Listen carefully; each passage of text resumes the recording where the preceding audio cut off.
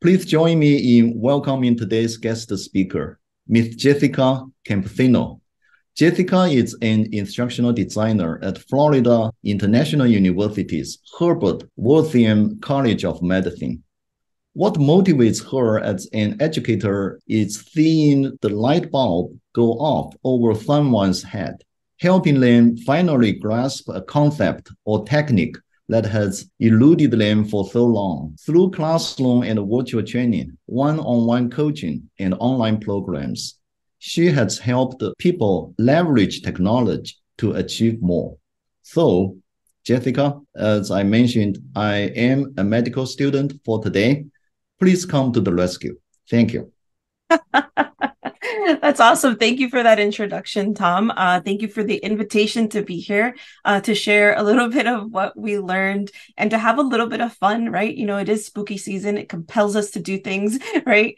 So that's, I'm thankful for all of y'all's time today. So to kind of jump right into what we're discussing, and I did share a link for some references and resources that you can review on your own. I think one of the biggest questions that came up as you registered and you guys submitted some questions was getting that stakeholder buy-in. How do we convince people that this is the right thing? We may know, right, that this gamification process or that this process works, right? But how do we actually get other people to believe us, right? And, I would just address that in a sense that, it's also partnering with them and realizing that they have their realm of expertise and we have our realm of expertise, and together, right, we can really bridge that gap. And so I think that you'll see that along the presentation. If there's any burning questions, feel free to drop them in the chat. I will go ahead and address them. So I'm going to go ahead and share my presentation slides. Okay, so what are we talking about today? We're talking about using digital escape rooms to create immersive learning experiences that are engaging. Now, this was specifically used for medical students, but if you have nursing students, if you have residents, right, these are all audiences that are suitable for anything like this, right? A little bit about me. So I am a first-gen college student, first-gen American, daughter of immigrants, right? Raised in Miami, Florida. I'm a huge fan of technology and what it can do to help really engage us and extend our learning experiences and help us interact with content in interesting ways. My background is in strategic communication, but I've played teacher since I was in second grade. I graduated this summer with my master's degree in education, and I'm teaching for the first time, the first year experience class this fall. So this has been a wonderful, wonderful experience. Now, I did hear a young author recently say that we stand on the shoulders of giants. So these are my giants. Dr. Lemus was the faculty developer at the time that we initiated this project, and she taught a course for fourth year medical students that were interested in teaching. And together we designed this framework for a virtual escape room learning experience on patient safety. Ian, who was our student at the time, consulted with Dr. Coronel on patient safety, like the content itself. And he developed an outline for what he thought the escape room experience could be and the content that it could have. I was engaged more in making the logistics of it work, right? So getting the 360-degree image so that it was more immersive, kind of thinking through the parts and the tech and how that would particularly work. And then Dr. Lemus, she assisted in helping our faculty member develop the pre and post assessment, as well as the learning objectives, right? So this was all delivered as an intervention during a third year internal medicine clerkship didactic session, which is currently, I think now about in its fifth rotation that we've been doing this. And I think what I wanted to really shout out in this particular instance is that it takes a lot more than just one person, right? It's developing this experience with a diverse group of people that have expertise in either the subject matter and pedagogy and in technical knowledge, right? So I think that's my big takeaway for this is you don't have to do it alone. If, the support systems might look different at different institutions, but I think that's the big takeaway for me is definitely reach out and get support where you can, and bring those diverse group of people together. And I think one of the biggest aspects of this was having the student, kind of create that. So co-design, right? Co-designing with people and something that was useful for them. Okay, so in terms of what are we getting out of today? My hope is that we'll be able to define what an escape room is if that's not something you're familiar with, and how it can be used in educational settings specifically. Briefly review some of the benefits that we've seen, and then actually get to showcase the educational escape room that we did, specifically in patient safety and why, right? And then I wanted to focus a little bit of time at the end was to how we actually built and implemented the escape room, and kind of give you a little bit of a toolkit that you might be able to use to kind of start the conversation. Like these are the tools that we need, or whether you need free and low cost stuff, or whether you have a little bit more of a budget and can implement something. So I like to call it like the hoopty, the sedan, and the luxury vehicle options, right? So what do we have if we have only like, $50? Like, what can we do with that? And what could we do if we had more? Okay, so to get us started, if I could ask y'all, and thank you everybody while you guys are, while I'm talking, continue to introduce yourselves if you hadn't yet. It's nice to see a familiar face. Hi, Heidi. So what do you guys think about when you hear the word or the term escape room? And if anybody has actually done an escape room before, what was that experience like?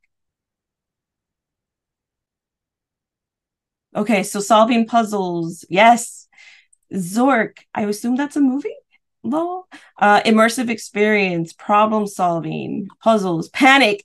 Abby, that's very interesting that you brought that up, because there is kind of this sense of urgency. And I remember I had a faculty who's like, can we take the timing element out? Like, there's already like too much pressure on these students. I'm like, you can, but know that in an escape room, it's supposed to be time bound. Like, you're supposed to have that sense of urgency and needing to solve something quickly, right?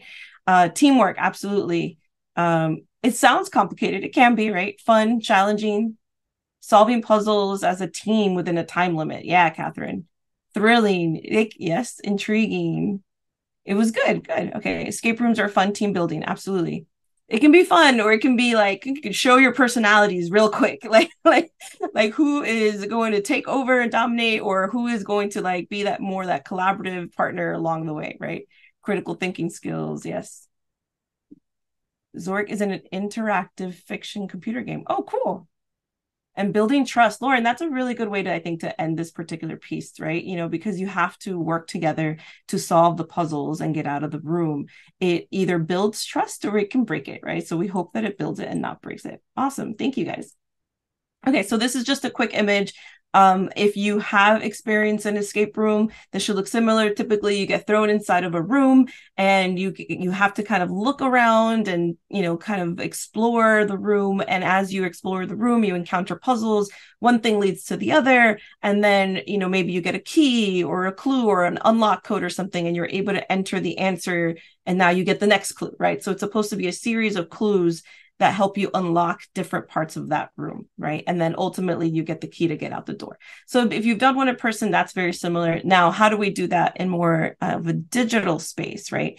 And that's what we're going to talk about today. But yes, so the basics: live action, team-based games where you discover clues, solve puzzles, and accomplish tasks. So sometimes you're asked to complete something, right? And then it does, absolutely, like some of you have already pointed out, it encourages that teamwork and drives that participation and motivation, which we have seen is way more effective than being talked to, right? For an hour. Okay, so there are some QR codes throughout the presentations. It's already available at the end in the Google Doc if you need to, but this particular QR code kind of tells you where I got that from, if you're interested in scanning that and reading it that way, or just get the Google Doc link at the end. That's fine too. So what are we talking about when we're talking about like learning experiences, and specifically within gamification? So it's actually drawing from multiple learning theories. So we're looking at experiential theory, right? So we're creating an experience, right, that offers that opportunity to reflect, to conceptualize. The reinforcement theory, right? So we're creating rewards and consequences as a way to motivate use in learning. So video games, if you're a gamer, I'm an avid gamer, they do a really good job of incentivizing you to keep learning, right? And so that's what we're trying to do in more of a learning setting, is how do we incentivize that? Maybe for some people, they might be incentivized by leaderboards and being like the top or the first group to get out. Social comparison theory. And so that's forcing that self-evaluation of knowledge gaps. Okay, we've seen that also like in, team-based exercises, or T-RATs, if you guys do the team quizzes and stuff like that. So it's supposed to like help each other and even think about innovative or creative ways to solve problems, because you also have a diverse group of people, right? So there's mainly three areas or three forms of game-based learning. So we have what we think of, which is gamification, right? So you're using game elements within non-gaming contexts, right? So if you're using a leaderboard within a particular game made for learning, that might be gamification. And then the other two types would be more simulation. So you're using some game design techniques to create a simulated reality, but they're not actual game elements, right? And if you think of a pilot, they might be in a simulation, right? Not quite an actual, plane, but they're in a simulated plane. And then serious game. So that is you're creating a game to address a real world topic. And I've seen examples of that where there was an entire like kind of game built out in VR, and it's supposed to teach empathy because you're a person without resources, you don't have money, you're trying to feed your kid, and like it's supposed to create empathy for low socioeconomic instances and the social determinants of health. So that's a serious game. So we're somewhere in between here in gamification, and then and so I think the bigger idea here is we see a lot of myriad of intersections between gaming and learning, right? And if you were, okay, so this is like an interaction point here. If you want to pause for a second and take a look at this slide, and if there's one or two particular features, right, that you really, really like about gamification and learning, or maybe something that you think is critical, let me know in the chat. So we're looking at engagement, and how we might do engagement, right, within gaming and learning. So we might use an immersive story, right? Assessment, right? Are you looking to do some sort of knowledge check or, check off content mastery, collaboration, that teamwork piece that you guys identified earlier, right? Practice, right? The ability to practice and repeat, active learning, right? Making sure it's something that's active, and then feedback. So Lauren says feedback practice. Avery, engagement and practice. Yes. Objectives. Those are still critical, regardless of what you're building, right? Engagement and active learning. Yep. Collaboration, active learning, low stakes opportunity. Immersive storytelling, Heidi. Yes, I love stories. Yeah, I love the idea of putting content into context to engage students in the story. Yeah, Heidi, I absolutely agree. I think one of the pieces that was missing when we initially started this project was kind of that story. I was like, okay, but like, the student came up with like, okay, you're stuck in a room, and it's like, okay, well, why are they stuck in the room? And, what is their incentive to get out, right? And we'll show you guys what we came up with. It doesn't have to be elaborate, it just has to make sense, right? Role playing. Yeah, role playing. Mm-hmm. That could also be part of the engagement. Yeah. Engagement and collaboration. I think I agree that the teamwork really makes a difference. Okay. So ultimately, at the end of the day, so games are essentially just puzzles to solve, right? Whether it's, if you think about driving a car or playing an instrument, right? These are puzzles that you're solving. We are humans, are pattern identifying machines. We learn the underlying patterns, we master them, we store them, and we hope, right, that the simulation or the game that we're playing is relevant enough that we are able to later recall that information, right? So that's what we're trying to drive to, right? And in the act of solving the puzzles, we have fun, right? And that's also the point. We're having fun, which is so good for learning. And then what's also great is that experience can be shared, which also requires your communication, your problem solving, and even engaging any prior knowledge and experience, right? So that's how we kind of see the intersection between these two. Okay, so let's get into like what we did and how we did it. We specifically chose a topic, patient safety, for this. And why did we choose patient safety? So the reason is that medical errors are a leading cause of injury in the US. So that's the big idea. That's the big problem that we were trying to solve. And we sought to develop students' knowledge of patient safety and its relationship to being a competent medical professional, right? So we want to build their professionalism. At the same time, we want to make sure that, they're able to effectively communicate. So ultimately, if there is a patient safety issue, the idea is that they would notify or fill out a report, an incident report about that particular issue. So whereas we're trying to build the awareness of how to identify the drivers of harm, we also want to instill the idea, okay, but it's, it's part of your job to, take it a step further and actually fill out this report. So it's a commitment to continuous improvement and quality of care, right? And then as part of that, it's important to just reduce medical error and increase safety. So these were kind of like the medical reasons or the medical curriculum reasons, right? And then I think the biggest one is building the effective habits for students who are going to be entering graduate medical education training, right? And one of those habits is identifying these drivers of patient harm, and then developing the confidence, right, to actually do something about that, right? And so I think this came from our instructors. She's like, I didn't know anything about patient safety until I was in resident training, and I want to make sure that my students don't experience the same thing. Like they're able to identify it and they're able to do something about it ahead of time. And so when they come in, they're not coming in with another gap. They're coming in already caring about continuous improvement and all of that. Okay. So that's kind of the why on the medical side. In terms of what else drove this engine to create, we also looked at contextual environmental factors driving the project, right? So undergraduate medical education curriculum is heavily focused on the basic science, as it should, and clinical experiences. So there was less opportunities to raise awareness on patient safety and quality improvement principles. It's kind of limited, even though we do know that it's integral, right, to the healthcare. And in addition to that, there's also this rapid shift at the time to remote instruction, of course, during the pandemic that helped kind of accelerate and pick things up in terms of that digital transformation. And we've also seen medical schools increasing their active learning and reducing their lecture-based learning over the last 10 years. It's now supported, right, that student learning outcomes are enhanced by active learning because it increases student engagement and also helps manage the student's cognitive load, right? So we know that by reducing cognitive load, we can maximize the learning and aid in the long-term retention of information. We know all this. I know I'm preaching to the choir here, right? But these are all like the reasons why. And then lastly, gamification, right? As a strategy that helps drive engagement and motivates learners and can help also reduce that cognitive load, right? So these were all the other driving factors. So if you need, your how do I get my stakeholders? Here's a few reasons as to why we're doing this and why we did this, and that might help kind of carry that conversation. So here's a preview of the room. I'm going to actually like pop out in a second and click around a little bit. But if you'll notice, it's a digital escape room, which was developed and delivered during that third year of the internal medicine clerkship session, right? We used a tool called ThingLink with a 360-degree image of a simulation room, and we got a standardized patient. If you see them there, they were actually an SP that was hired for that particular shot. So what we do is we placed props in the room. We had medication vials, a procedural tray, and then we had the students work together during the session, and this was digitally via Zoom, access the ThingLink, and then work together in groups to collect the clues, and they had to do that within a 20-minute time frame, right? So in creating this experience, we applied some typical game characteristics, right? Where the simulation provided some clear rules that they had to follow in terms of collecting a certain amount of clues. So each clue that they collected gave them a letter. And then as they collected the 10 clues, the letter spelled out a particular phrase. And then that's what they needed to enter in at the end in order to get out of the room, right?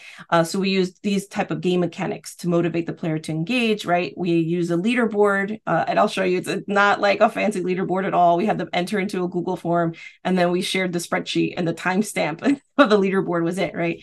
And then we used like those visual aesthetics where we had a real image of a room with the props and a standardized patient, and then with the narrative. Okay, so without much further ado, let me exit this for a second, and I can actually show you what that looks like. So this is my demo, which is a little bit less fancy than the fuller one, but you'll see there's ThingLink. You're able to use a 360-degree image, and you can kind of click and move around the room. And then what we did is we created kind of like this standalone home button, which is kind of like the start here. And basically this is where, this is what happens when you move out of Google, when your institution decides Google isn't a thing anymore, right? But essentially what it would do is it would go into a presentation that talks about the story and how that got there. And then along the way, we created some clues, right? We had close-ups, or we found stock images of different things.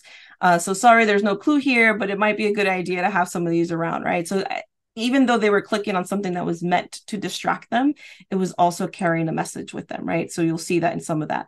And then in these clues, right, there's this one actually leads to something else. It says, hey, there's a handwritten list of the patient's home medications. Find the medication list located somewhere in this room. So it's a clue that leads to another clue.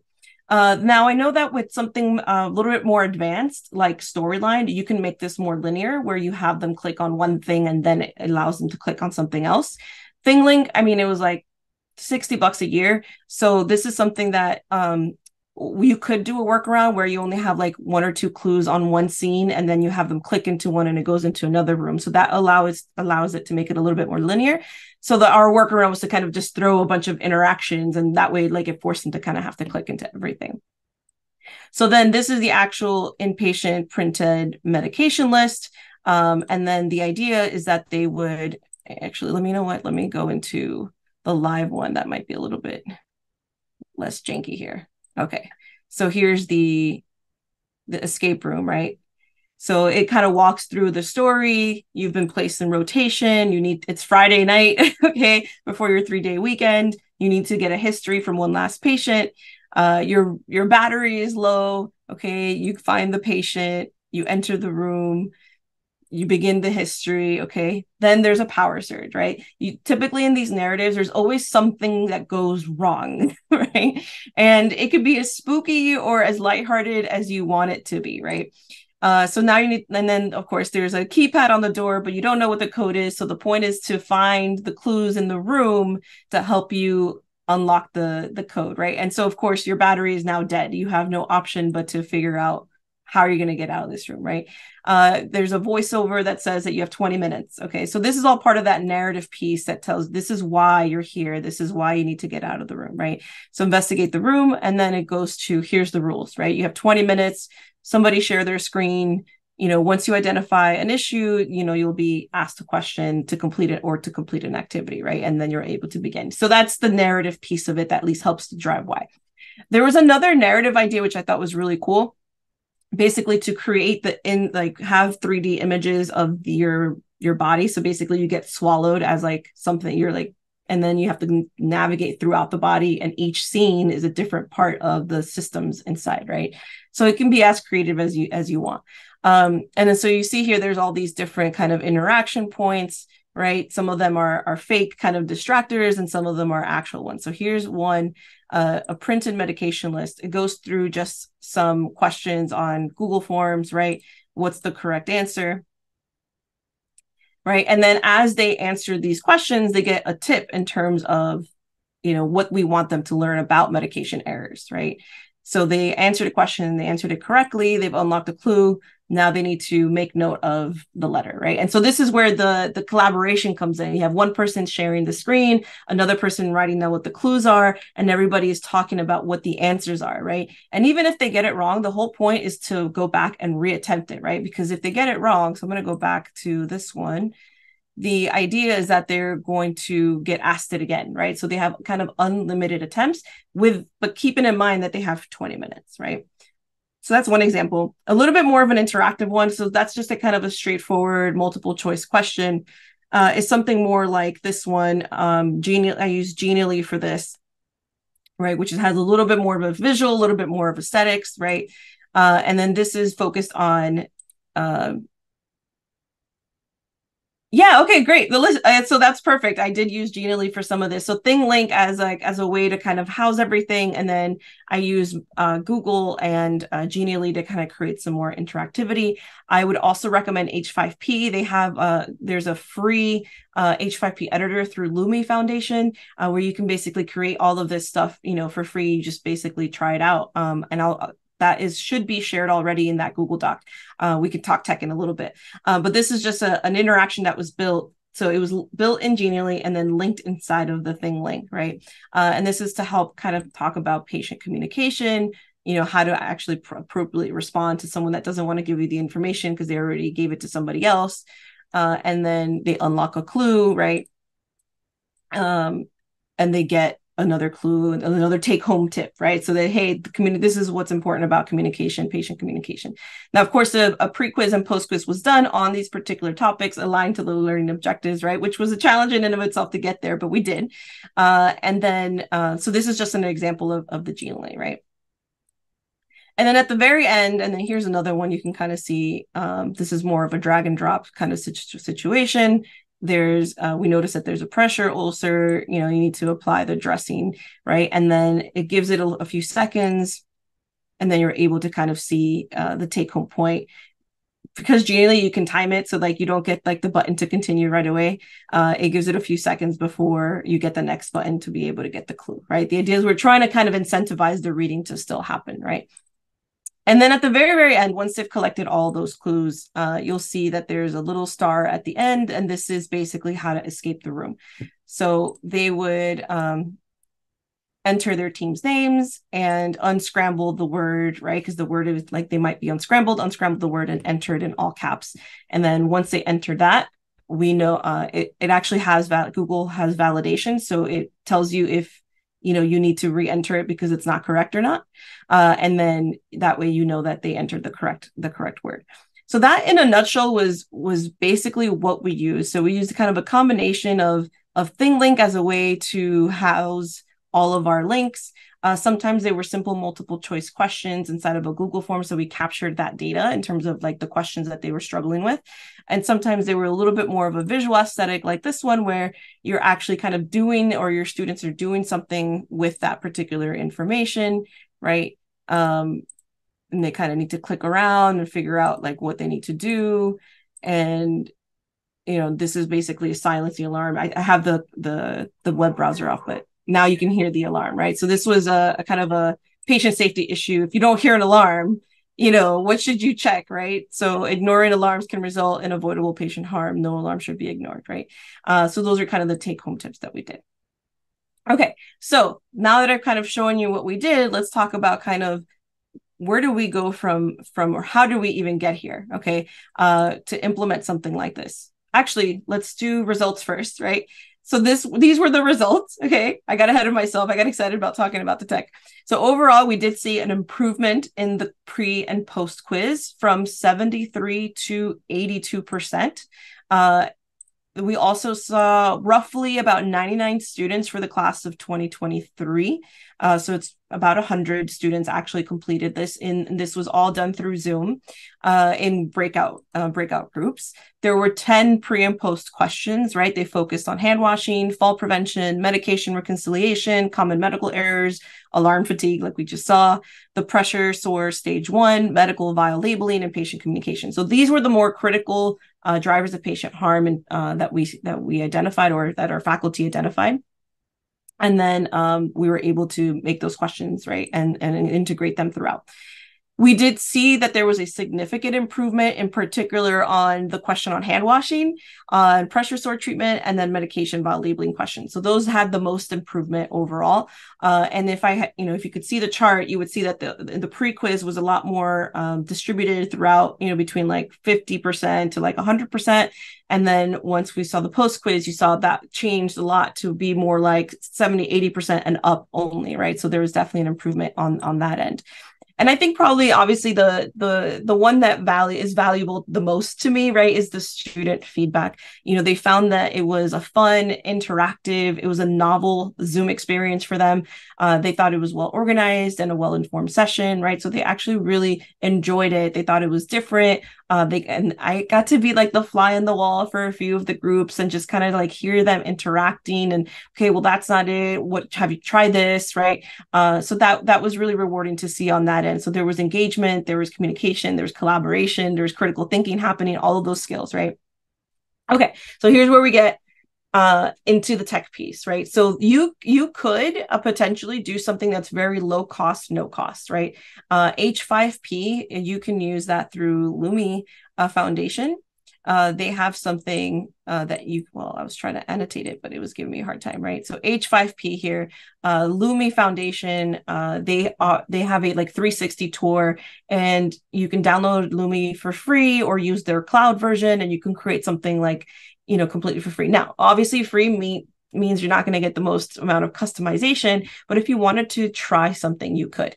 I used a combination of Google Forms, right? Now we're a Microsoft institution, so I switched a lot of what I could over to Google Forms or to Microsoft Forms. So we used Google, and then ThingLink, they have an annual teacher subscription for $35, right?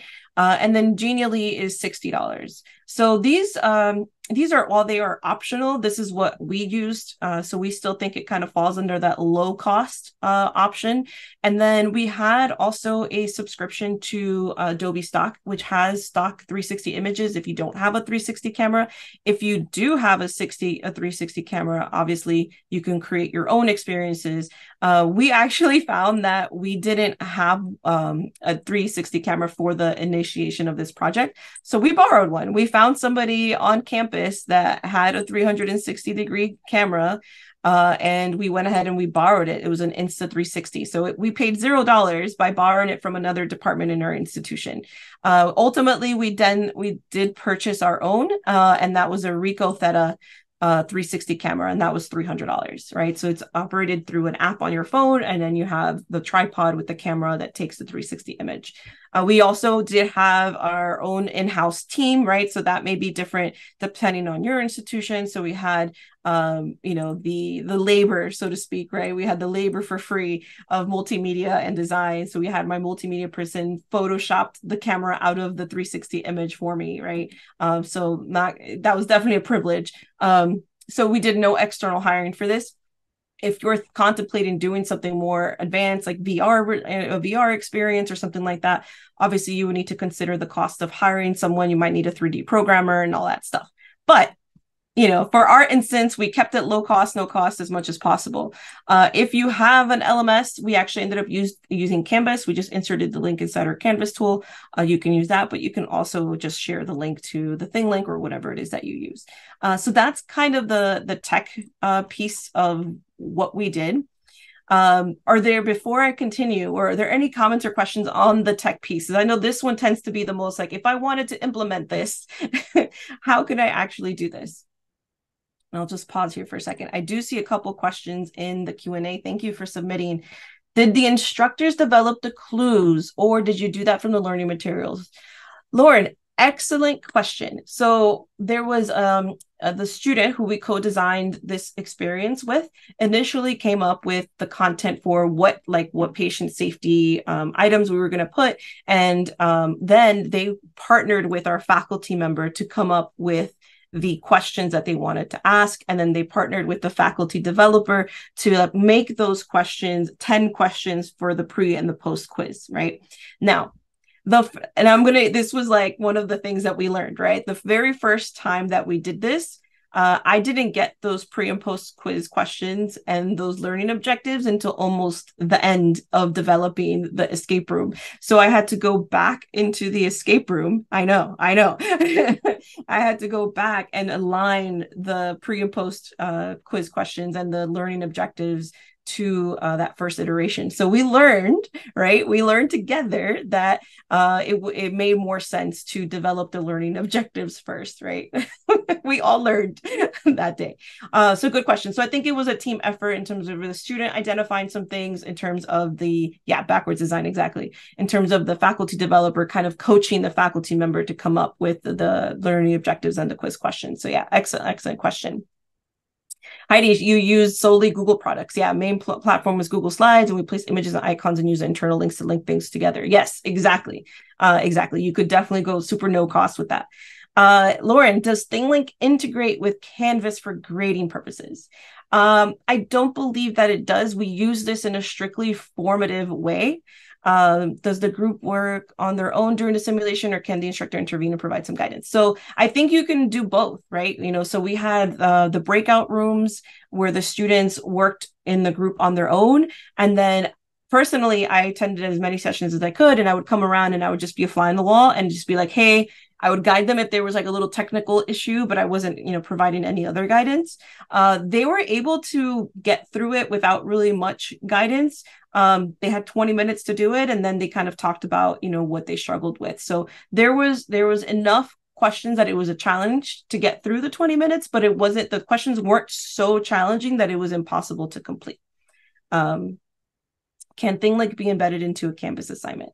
Yeah, so this is an interesting question. So what we did is we just put the link to the ThingLink inside of a module that unlocked at a certain time. So that way they couldn't access the ThingLink module until the appropriate time for that particular session. Kind of another thing that we did as well is we changed the clues. So we have like 2 or 3 versions of this. So that way the following year when the next cohort comes in, they don't just get the answer from the previous cohort. So that was kind of an interesting thought, something that we had to think through. Okay, like we don't want anybody just having the answer and just like skipping over the whole process, right? So we had to think about that as well. How much total time did it take to prepare? Ooh, okay, great question. So I think that initially it took us about 3 months. Let me get through this part, right? Initially, it took us about 3 months to get through from the whole concept to initial draft piece of that, right? Once we did the initial, then it was every few months we would kind of revisit it and see, okay, what can be improved? What feedback did we get from last time? Because, you know, the rotation happens every few months, right? What did we learn from last time? What do we need to change that's different? And we've made less and less tweaks, you know, over time.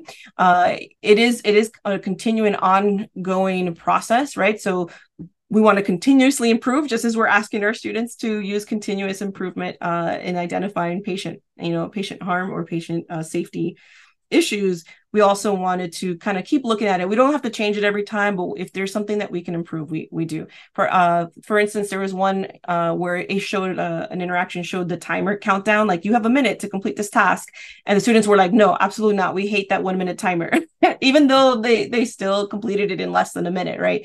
It was that added pressure. Okay, so we removed that one for the next time. We didn't add the timer. So it was 3 months initially, probably, and I don't know if I have a picture, but I have like a giant whiteboard where I just, okay, if I used Articulate Storyline, here's how I would map this. If I use Google, this is how I would use it. If I had to kind of think through what are the possibilities in the tech, right? I think that probably took the longest amount of time. Yeah. So the Google form was where the teams responded to the questions. Yes, the Google form or the Microsoft form was where we responded. Excellent questions. Okay.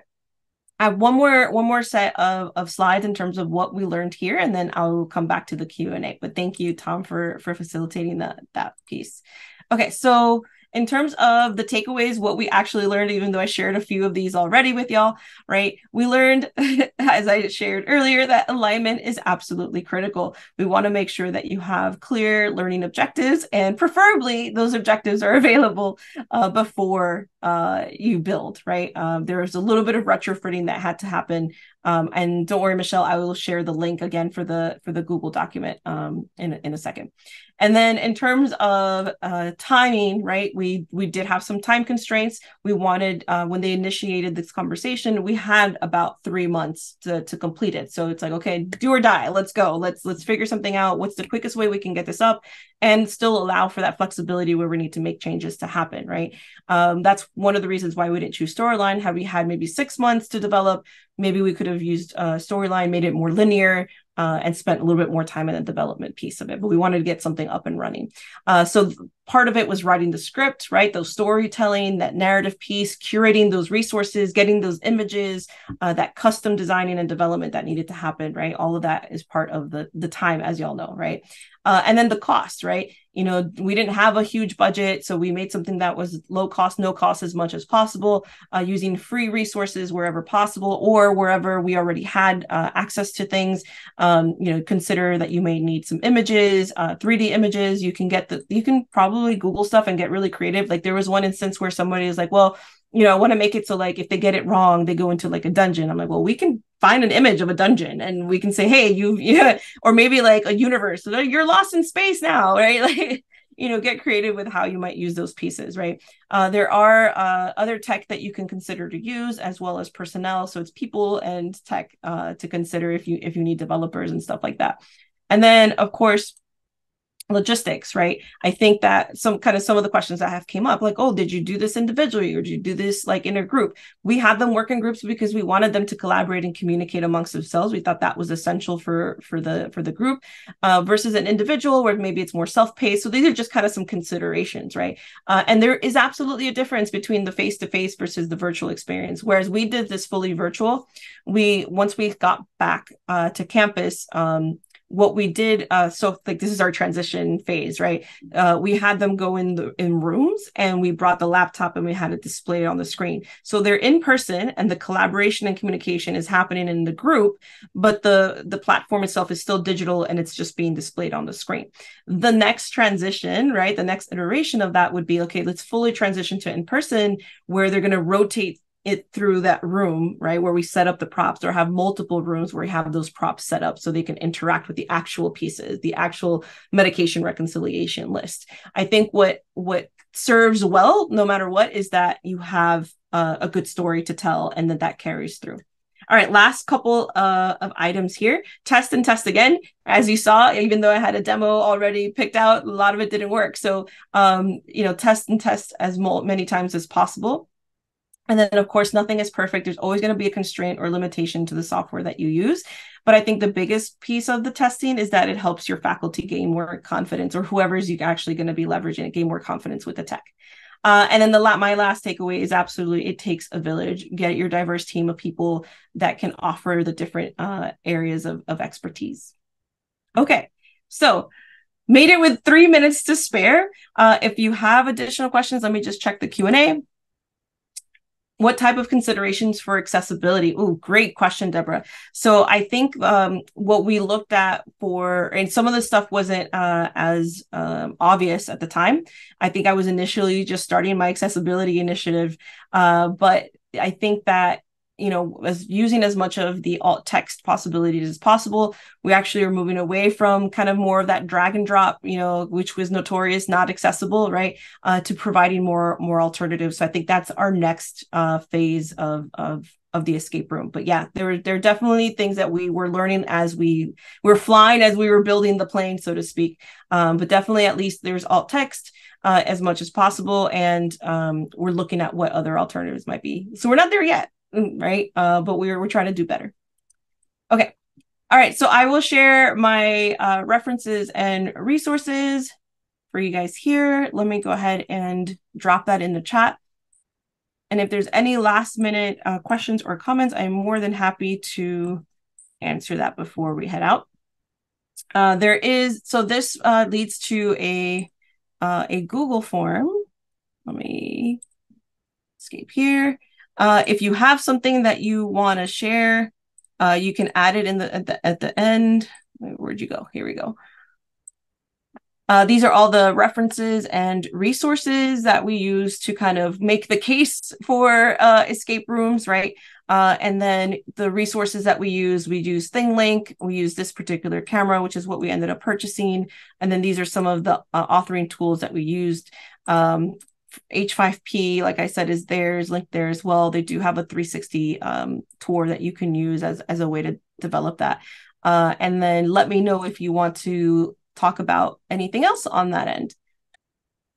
Woohoo! Okay, you're very, very, very welcome. If you have anything that you have learned or that you want to share, you're more than welcome to add it to the end there. It looks like a lot of digital tools used to build this tutorial. I'm curious to know how you manage the content updates.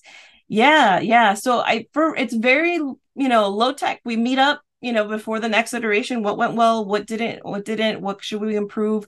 And then in terms of project management, we use Teams. So the Teams planner, we have like a Teams channel, and then the planner within the Teams to kind of keep track of the different changes. It's not massive because we did a really good job, I think, we took a lot of time in the beginning.